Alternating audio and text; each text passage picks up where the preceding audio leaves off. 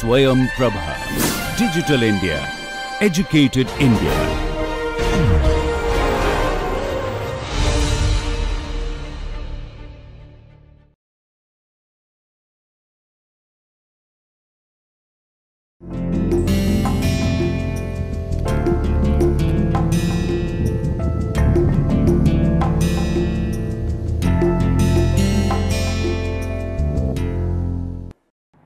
Okay. So, once we have the discussion on this ramjet, scramjet and all these or rather pulse jet. So, those kind of engines, they do not have any rotating part. Now, we are moving to the discussion of kind of engine like jet engines, turbojet or turbofan kind of engines, where the important component is that it has the rotating parts, that means the compressor turbine. So, now onwards the discussion will be on this turbojet, turbofan or turbo ramjet or turbo propeller kind of engines, where you always get to see some kind of a rotating components and how the basic gas generator added with turbine and compressor and how they behave together. And we will be looking at the cycle analysis, I mean especially the aerothermodynamic analysis and other advantage and disadvantage. So, let us start with the talking about this turbine based engine. Let us say we will call it turbine based engine. So, the advantage of this kind of turbine based engine over piston engine is that it has higher power to weight ratio, that is number one. Need less maintenance per flying hour, and also less frontal area and consequently less drag. Okay. So, these are basic these things. Now, we will start with that one which is called turbojet, and the first thing that we will look at let us look at a picture of this is a layout of this is a single spool configuration, and then this one is the twin spool configuration of turbojet engine. So, this is I mean there are different examples, but this is how it looks like, that kind of, I mean when we talk about single spool and when we talk about twin spool. I mean the basic difference you can see here, I mean just to give you an idea, here a compressor, here is the turbine, they are connected with the single shaft, and obviously in between there is a combustor, then there will be nozzle.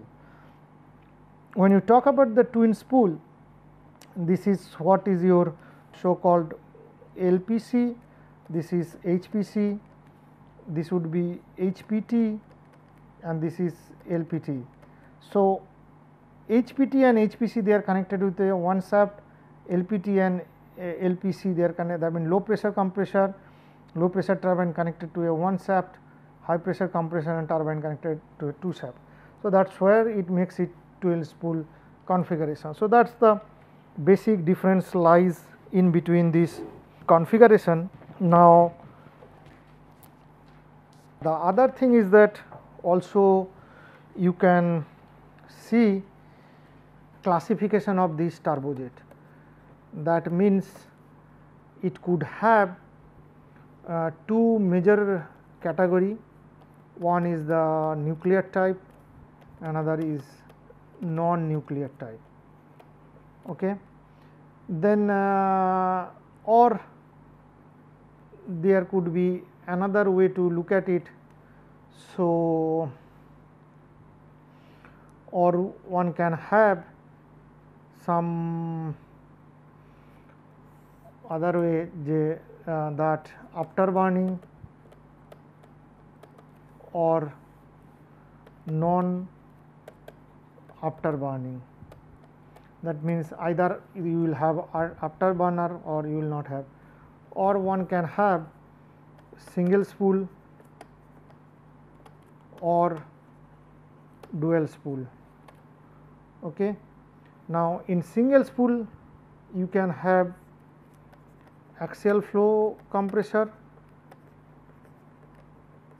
you can have centrifugal compressor,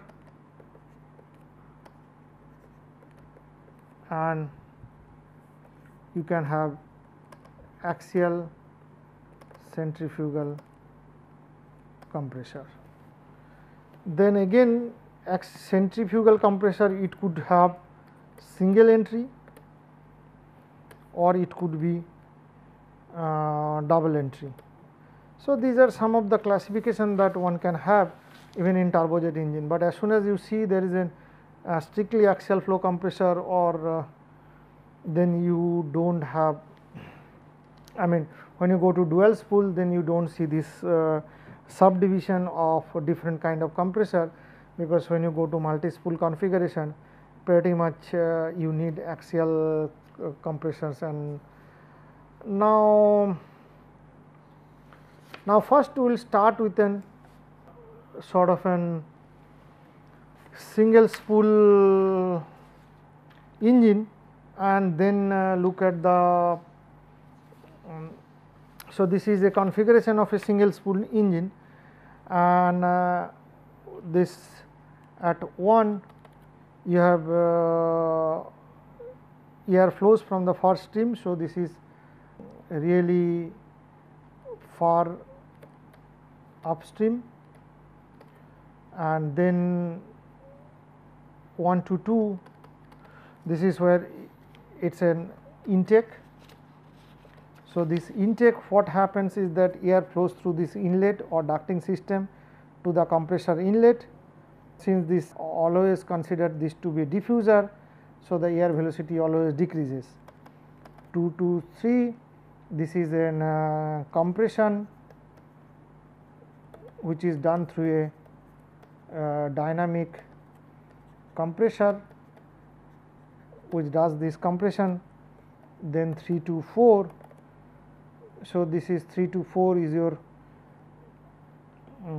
combustion chamber, where the fuel is burned, fuel is injected there, and heat is added to the incoming these things. Then this is where the turbine or expansion takes place, where the hot gases which are allowed to pass through the turbine. Then 5 to 6, so this is a afterburner. It is not necessarily always be there. If it is there, then it would be further the mixture gas which comes out of the turbine, that can be further heated up and added some more energy. And 6 to 7 is the nozzle again, which accelerate through the nozzle to get the desired.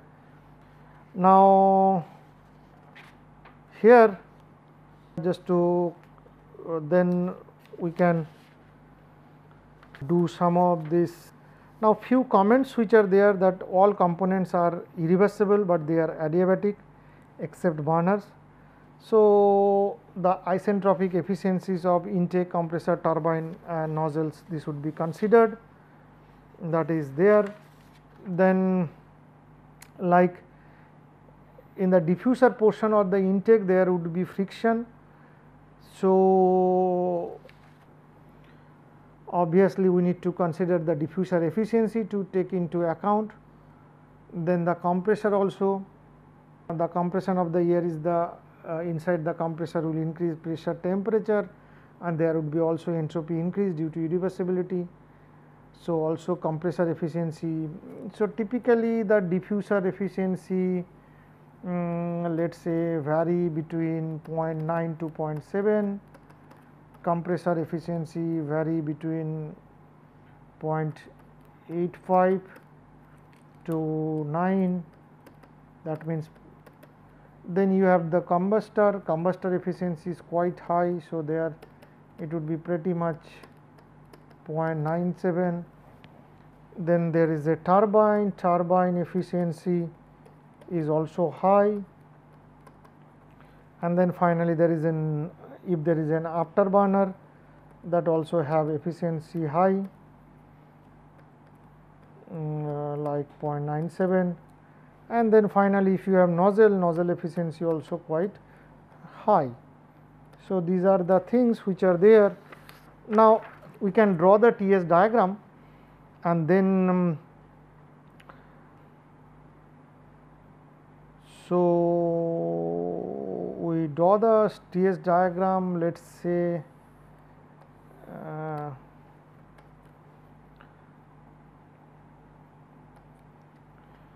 so we have 1, we want to go to 2, 2 to go to 3, 3 to go to 4, 4 to 5, then 6, then 7. Okay, so this is 7, this is 06, 05, 04. So this is 03, this is 02, this is 1,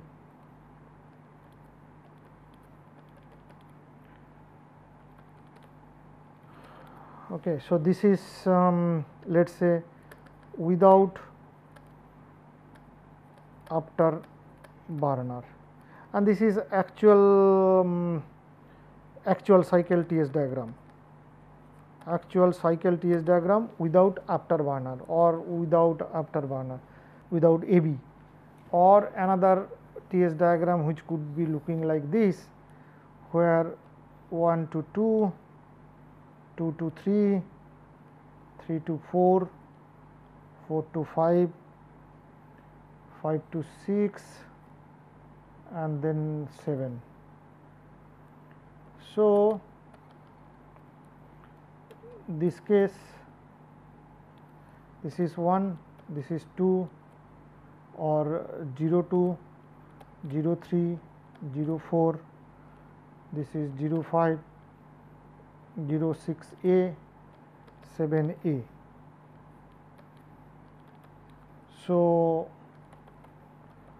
this is an actual cycle with AB. Okay. So when the afterburner is on, or rather operative conditions, so we will start with let us say intake. So that's we'll start with the intake. Now so here the air is decelerated, and since the velocity at 2 is assumed to be 0, the deceleration is adiabatic. So the total and stagnation states at 0 and 1 are equal. So we can correlate between station A 1 and 2, that T naught 2 is T naught 1 and T naught A, which is T A 1 plus gamma minus 1 by 2 m square. Now outside the engine, this would be P naught A equals to P A 1 plus gamma minus 1 by 2 m square, which is gamma by gamma minus 1. So the total pressure which remains constant. Now there is a pressure recovery within the inlet may be given.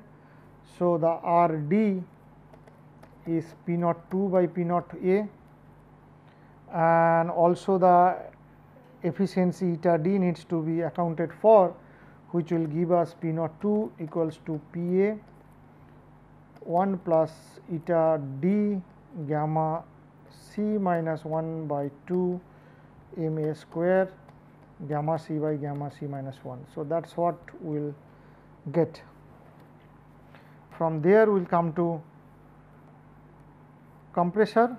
So that is, let us say, first 2 is compressor, where compressor it is 2 to 3.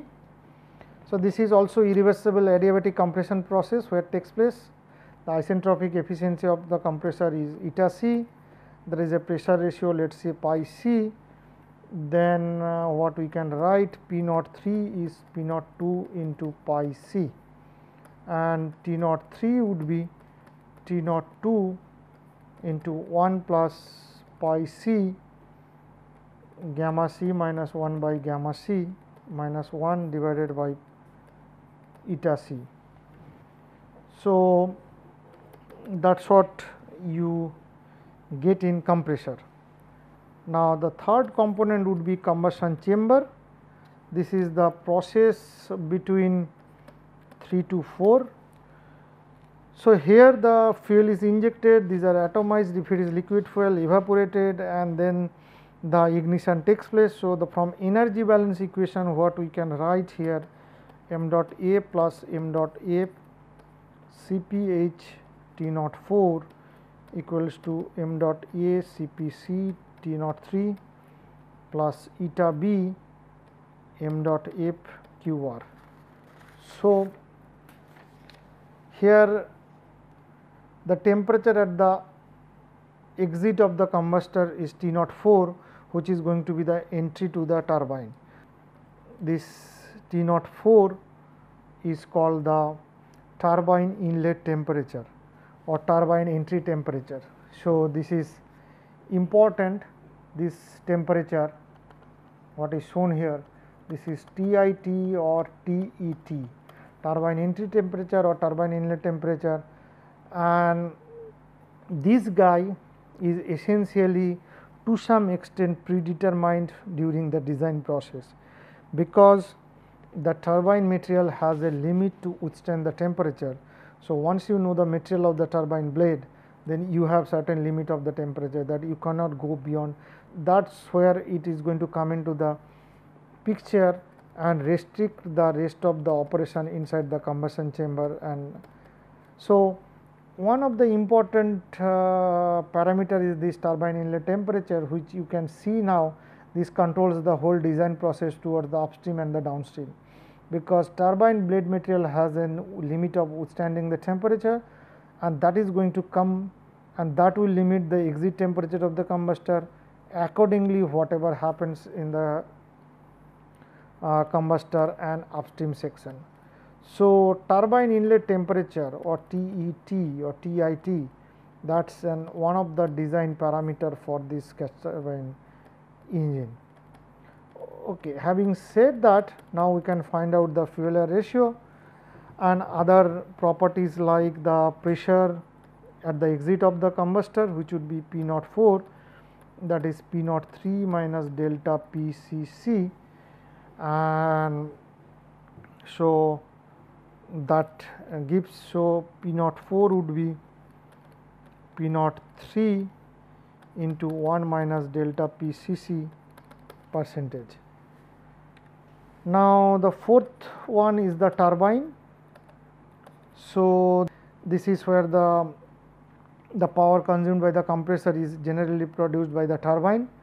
So, if the ratio of the power needed to drive the compressor to the power available in the turbine is lambda, then compressor input would be eta mechanical efficiency lambda into WT. So, typical values of lambda, which is in the range of 75 to 85%. So, you can see that 15 to 25% of the turbine power goes back to run the compressor, and the mechanical efficiency is also important parameter, that is the shaft which transmit. So, that is roughly 98% of the efficiency. Now, once you put that, when we do this, then CPC, so this is called compression turbine power mapping, T naught 2 equals to lambda eta m and 1 plus F Cph T naught 4 minus T naught 5. So, T naught 5 by T naught 4, this would be 1 minus Cpc by Cph, where T naught 2 lambda eta m 1 plus m T naught 4. So, here T naught 3 by T naught 2 minus 1. Now, the outlet pressure is calculated considering the adiabatic efficiency of the turbine. Let us say P naught 5 by P naught 4 equals to 1 minus eta turbine 1 minus T naught 5 by T naught 4 gamma h by gamma h minus 1. So, then the turbine and compressor pressure ratios are correlated like P naught 5 by P naught 4. So, these are 1 minus CPC by CPH T naught 2 lambda 1 plus F eta m eta C eta T T naught 4 into P naught 3 by P naught 2 gamma C minus 1 by gamma C minus 1 whole to the power gamma H by gamma H minus 1. Or in general one can write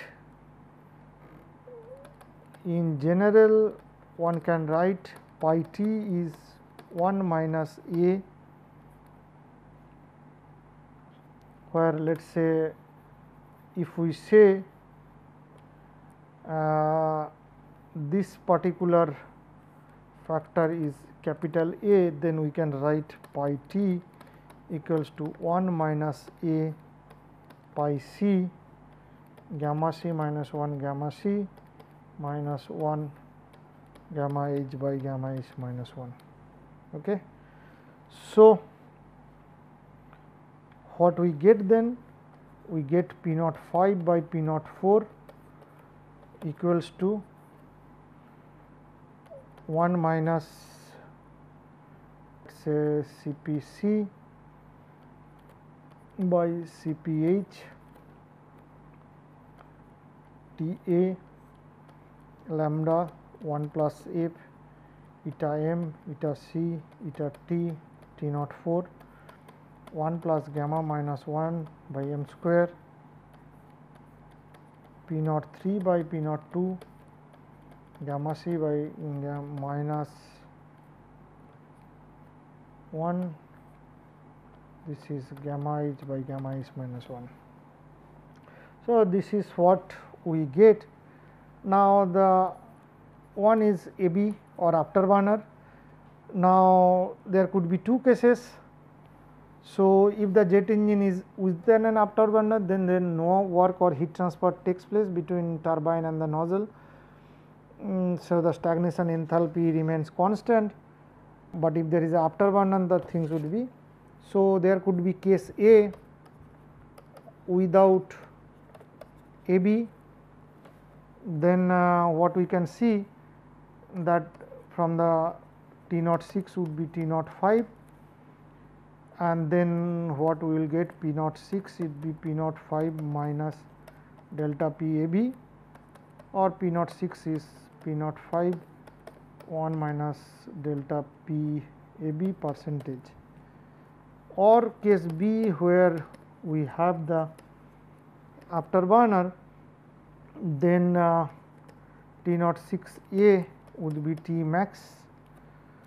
So, in this case the additional fuel is burned, and here again the afterburner there would be some energy balance like m dot A F A B Q R, what was coming m dot A 1 plus F C P H T naught 5, then this is m dot A 1 plus F plus F afterburner C P H T naught 6. So, this is the amount of extra fuel which is again injected into, but what may possibly happen, the temperature which is going to be afterburner which may be higher than the turbine inlet temperature. The reason for such higher temperature is possible because the extra set of combustion or the takes place. So, but this should not create a lot of trouble as long as the internal body can handle the temperature, because there is no rotating component or turbine attached in that. So, just to complete this portion of the analysis, let us say